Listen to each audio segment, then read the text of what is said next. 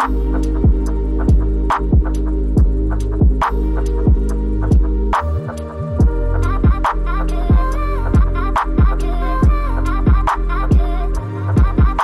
what's up everyone, Ollie here. So I've been using the M1 iPad Pro for a few days now. Wanted to give you my review, share my thoughts, and share things that are quite interesting about it. Let's get into it. So the unboxing experience is pretty standard. You get the iPad, USB-C charging cable, and the charging brick. Just very standard unboxing experience. To be honest, it hasn't really changed with the iPad Pro. I have the 12.9-inch space grey model here, and this has 128 gigabytes of storage. One thing to note here is that the amount of RAM you have in the device changes depending on the storage option that you choose. So you get 8 gigabytes of RAM with the 128, 256 and 512 gigabyte storage iPads, but you get 16 gigabytes of RAM with the 1 terabyte and 2 terabyte options. The M1 chip in them remains the same. You get the same 8-core CPU and 8-core GPU. It was pretty interesting when they unveiled it in their spring event, having Tim Cook just come out of nowhere, like the faceless man out of Game of Thrones or something, and then put an M1 chip in the iPad.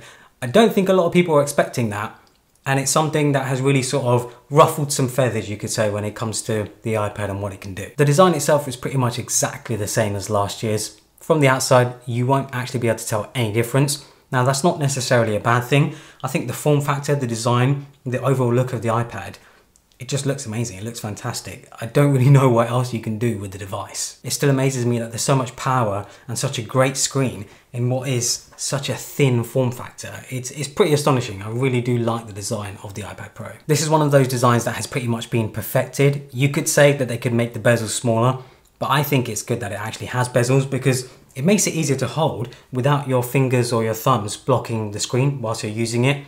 So yeah, I actually think it's a good idea that it still has bezels. One of the most notable changes with the 2021 iPad Pro is the screen on the 12.9-inch version.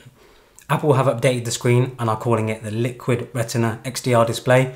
Bit of a mouthful, but essentially it's their larger 32-inch Pro display XDR in an iPad sort of form factor. One thing to note though is that you can only get this on the 12.9-inch model. The 11-inch model doesn't come with the same display. The display is now a mini LED display, which means there are a lot more LEDs in the display itself.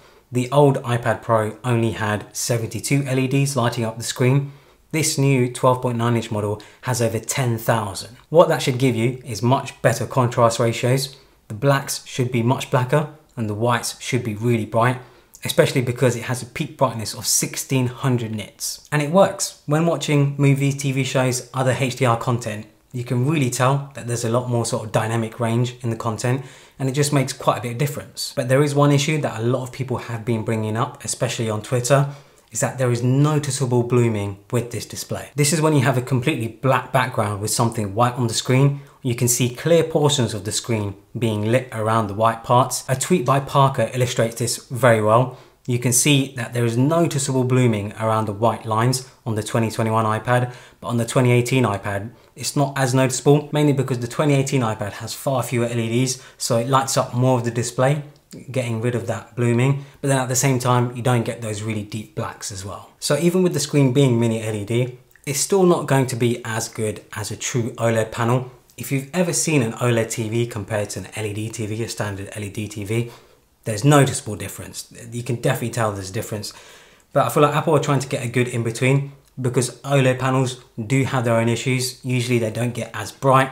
They usually have burn-in maybe after a few years of usage.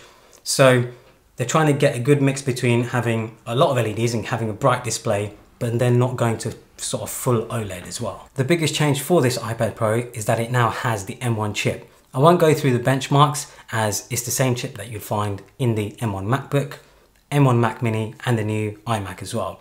Everybody already knows what it's capable of, everybody already knows how powerful it is. From day-to-day use though, I haven't really noticed any performance difference. The older chips were already so good that most people probably didn't find their old iPad Pros slow anyway. The only place that I could see the M1 chip really coming into its own is when you're doing full-on sort of video editing or audio editing or something like that. But when I'm editing photos in Lightroom and stuff, which is what I use my iPad for a lot, editing photos in Lightroom and just browsing the web and stuff, editing photos in Lightroom, the performance pretty much feels exactly the same. I haven't noticed anything too different between this and my older 2018 11-inch iPad Pro. One other benefit of the M1 chip is that the USB-C port now has Thunderbolt capability, which means that you can get super fast data transfer speeds. That also means technically you should be able to run a 6K resolution display.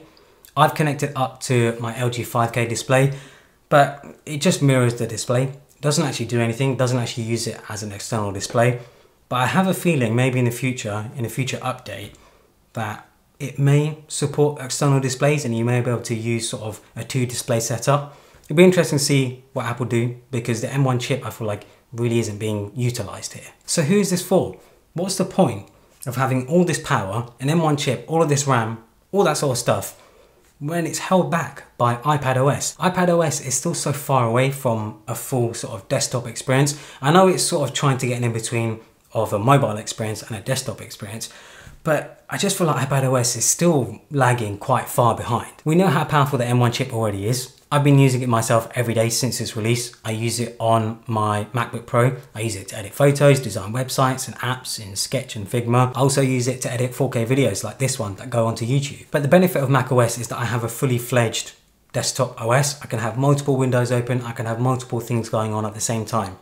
iPadOS, I mean, technically you can only have 3 apps open at any one time, but that's it. And because it's such a small screen as well, it doesn't really make sense to have that many apps open. I feel like iPadOS is mainly designed to be a sort of one app experience at any one time. I'm not really sure what Apple are going to do here, because if you put macOS on an iPad, you have a MacPad instead of an iPad, a touchscreen Mac. But the macOS hasn't really been designed to be touch friendly. I know in the previous update, it's a lot more touch friendly than it used to be, but it's still not absolutely ideal for using your finger on, for using it in a sort of tablet sort of mode. I have a feeling in the next WWDC, we're going to see a big update to iPadOS. I think Apple have a lot planned for what iPadOS can do, and utilizing the M1 chip, utilizing all this power in such a small form factor. It'll be really interesting to see what they do. But right now, would I recommend it? It really depends. If you have a 2018 iPad Pro or newer, I don't think it's worth the upgrade yet. I don't think you're going to see enough sort of performance benefits unless you're doing very heavy video editing or music creation or something like that on the iPad.